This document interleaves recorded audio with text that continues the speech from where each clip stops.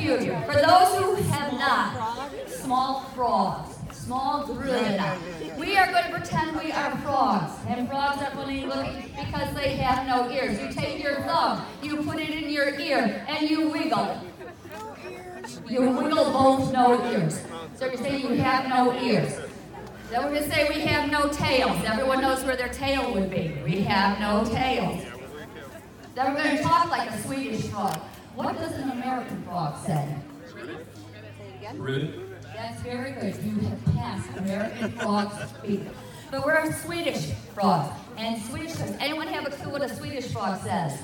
Quack, quack, quack. Yeah, it sounds like a chicken to me. Quack, quack, quack. But when you say it softly and all together, it sounds like a bunch of frogs on the bayou. So quack, quack, quack. Let's all try that.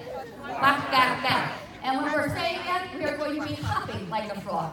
And you hop, you put your little frog paws in front of you, and you're going to hop as best as you can. Frogs that have all different styles of hops. And you're going to hop and quack, quack, quack, quack, quack at the same time. We get finished being frogs, and then we're going to become pigs.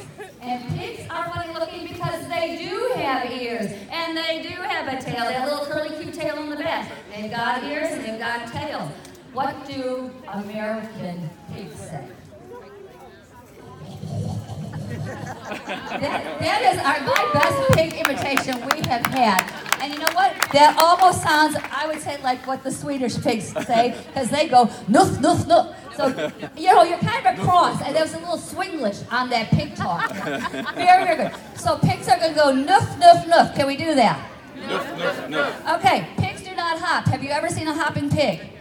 No. Okay, what do pigs do?